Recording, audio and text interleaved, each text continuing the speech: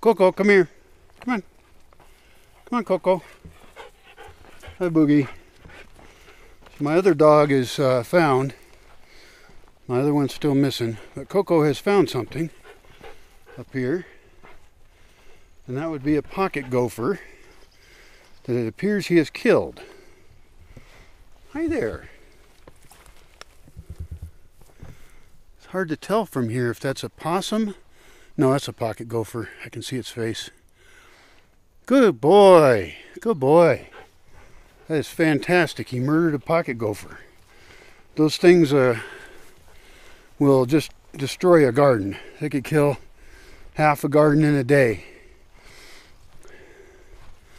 Easily. They got it out of this hole right here. Good boy. See, he got his mouth over there. That's a great thing. I've only seen one other dog. It was a dog I had a long time ago that killed a pocket gopher. And I would love to kill all of them because they'll just come back anyway from neighboring properties.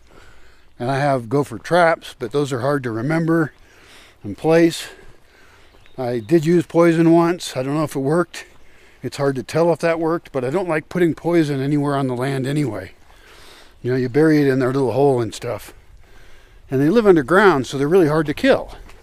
Like if it was a squirrel, which also eat all my fruit, because also pocket gophers will kill the roots of your fruit tree, and your fruit tree you've grown for 4 years will just suddenly die. And it's because its roots got eaten by a pocket gopher. I feel like I live in a forest Caddyshack or something. Was that Bill Murray? A lot of people watching this video won't get that reference. But everybody around here hates gophers. One way to kill them is to get a gas thing, a propane thing that pumps oxygen and propane into their hole. And then it's ignited with a stick and a spark. And then it goes boom and kills them in their hole. Because they have these big elaborate dens underground. But I don't have that equipment. That would actually be a great example of equipment to buy with other people. And then, well, no, one person should buy it. Co-ownership is a bad idea in almost all cases.